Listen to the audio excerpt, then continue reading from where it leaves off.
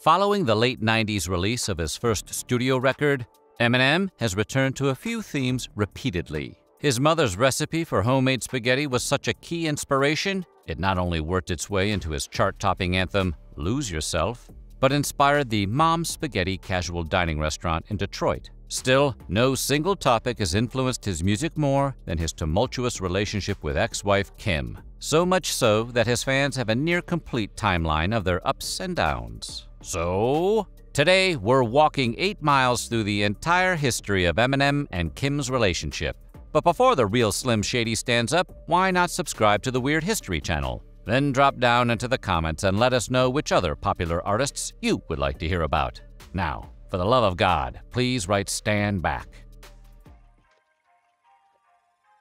Eminem was born Marshall Bruce Mathers II in October of 1972, and though he's intimately associated today with the city of Detroit, he was actually born in St. Joseph, Missouri. Young Marshall was the only child of Marshall Bruce Mathers Jr. and Debbie Nelson Mathers, musicians who spent most of his infancy touring along with a band called Daddy Warbucks. That's the name of the wealthy benefactor who adopts the title character in the movie Annie. When young Eminem was just a year and a half old, his father left the family, never to return. M's mother Debbie later recalled that her son wrote his father letters, only to have them returned to sender unopened. The single mother and child moved around several times over the next few years, with stops in St. Joseph, Savannah, Georgia, and Kansas City, before they eventually landed in Detroit, Michigan. Once settled, young Marshall experienced severe bullying at his new school, prompting his mother to actually file a lawsuit against the district in 1982. It was later dismissed.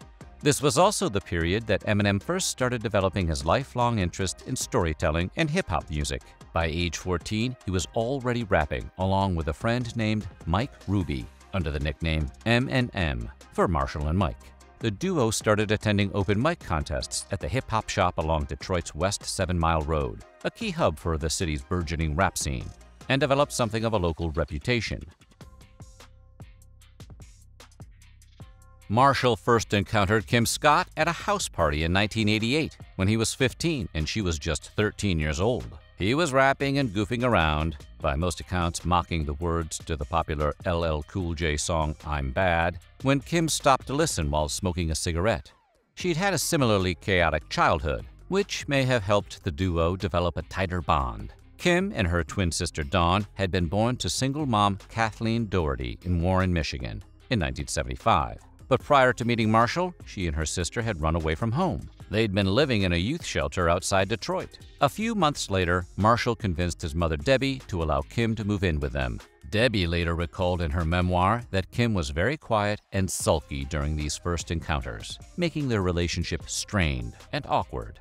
She also wrote about checking in on Kim and tucking her into bed every night to ensure she wasn't secretly sneaking up to Marshall's room. The kids had originally told Debbie that Kim was 15, not 13. She learned the truth from truant officers who visited the home checking for Kim after repeated absences from school. Debbie's differences with Kim and disapproval of the relationship led the young couple to ultimately leave the house and move out on their own. By the early 1990s, Marshall's music career was starting to take off, and he had dropped out of high school at age 17. He made his first music video appearance in 1992 for a song called Duda Dippity by Detroit rapper Champtown, and he started working on a self-titled EP along with his childhood friends and another Detroit rapper called Proof. But on the personal side, life during this period was a struggle for Marshall and Kim. They lived in a string of questionable, unsafe neighborhoods and were frequently robbed. On one occasion that Eminem later recalled in an interview with Rolling Stone, a thief came by and took their couches, beds, and silverware,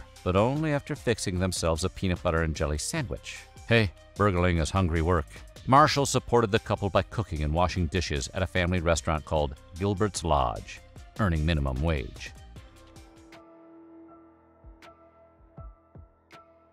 On Christmas Day, 1995, Kim gave birth to the couple's first and only biological child, their daughter, Haley. They briefly moved back in with Marshall's mother, Debbie, for help during this period. But this sitcom in the making didn't last very long. Marshall later claimed that Debbie was abusing drugs during this period, making her behavior unpredictable and erratic. But she denies these claims. Regardless, the situation soon collapsed, and Marshall moved in with friends while Kim returned to her mother's house. Baby in Tow. A few days before Christmas 1996, Marshall lost the job at Gilbert's Lodge. Combined with the stress of his home life and his own struggles with substance abuse, this culminated in an unsuccessful suicide attempt. By March of 1997, Marshall, Kim, and Haley were all back once again living with Marshall's mother, Debbie, in her mobile home. Marshall started recording his self-titled EP, which introduced his sadistic, violent alter ego, Slim Shady. While attending the 1997 Rap Olympics competition in Los Angeles that year, Eminem first came to the attention of Interscope Records executives, including CEO Jimmy Iovine. Up until this point, massively influential NWA veteran and producer Dr. Dre had never signed an artist based only on hearing a demo tape or CD. But after Iovine played Eminem's Slim Shady EP for the mogul, he immediately said, "Find him now." The Slim Shady LP was released by Interscope and Dre's label Aftermath in February 1999. The album contains smash hits like My Name Is and Guilty Conscience, the first song featuring Eminem and Dre together. It made Eminem an internationally recognized superstar, while also providing at times uncomfortably intimate glimpses into the difficult and troubled relationship between Marshall and Kim. For example, 97 Bonnie and Clyde includes a fantasy of Marshall driving around with Haley in the car and Kim's dead body in the trunk. Ultimately, he dumps the corpse in a lake. The song originally appeared on the Slim Shady EP, but for the full album version, Marshall brought his daughter along to the recording studio and grabbed some background vocals. He later told Rolling Stone that he lied to Kim about where they were going and said that he was taking their daughter to Chuck E. Cheese for pizza. A fellow Gilbert's Lodge employee named Lynn Hunt claims she expressed to Marshall that producing a song in which he fantasizes about murdering the mother of his child felt very dark, to which he replied, "Yeah, but it will get me somewhere someday." Despite hating her so passionately in verse, on June 14, 1999, just prior to his first major tour as a recording artist, Marshall married his longtime partner, Kim. Around that same time, Kim's sister Dawn started struggling with drug problems of her own, making it challenging to raise her own daughter, Elena Marie Scott. Kim and Marshall took Elena in, and Marshall formally adopted the girl in the early 2000s. Dawn Scott passed away in 2016. Still, there was no extended honeymoon period for the new family. Kim later said that Marshall's success in the music industry went to his head, causing him to develop a God complex. In 2000, Marshall himself told a local Detroit paper that he'd long wished for success, but was finding it more of a nightmare than a dream.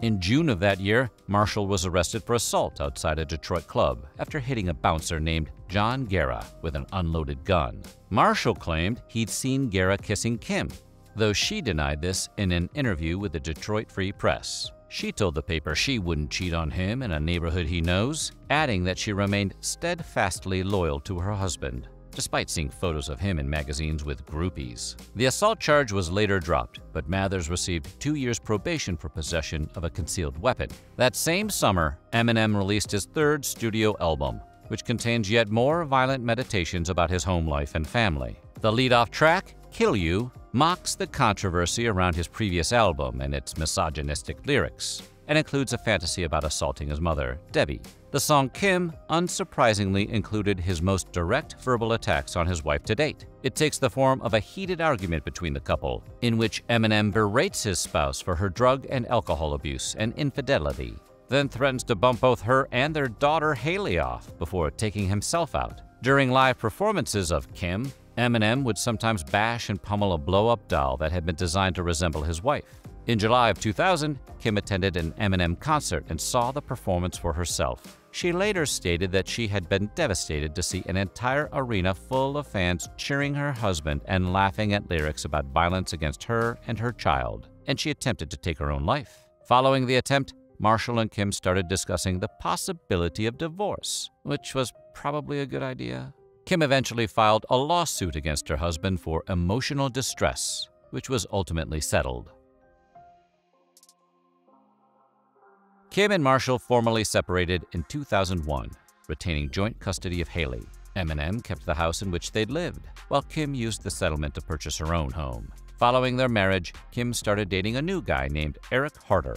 and in 2002, they had a little boy named Stevie. Still, Marshall and Kim remained in close touch, as they were still raising Haley and Elena together. By 2006, they were each single again, and decided to give the marriage another shot. On January 14th, Marshall and Kim married for a second time in a small private ceremony in Michigan, with just a few close friends and Haley in attendance. Marshall also formally adopted Stevie as his third child. The reunion was not fated to last, and by April of that same year, Marshall filed for his second and most likely final divorce from Kim. Kim's public profile started to gradually recede following the second divorce. Rumors circulated in 2010 that the couple was once again considering a reunion, but Eminem quickly shot them down in the press. In 2016, while appearing on a Detroit radio show, Kim said that she and Marshall remain really close friends who were just trying to create a normal life for their kids. The following year, Eminem released the song Bad Husband, which in some ways functions as an apology to Kim for his past behavior and angry lyrics. The song notes, "We brought out the worst in each other. Someone had to make the sparring end, 'cause I loved you but hated that me, and I don't want to see that side again. Like oil and water, Em, like oil and water." So what do you think? Are you an Eminem fan? Or are his songs a little too dark for your tastes? Let us know in the comments below, and while you're at it, check out some of these other videos from our weird history.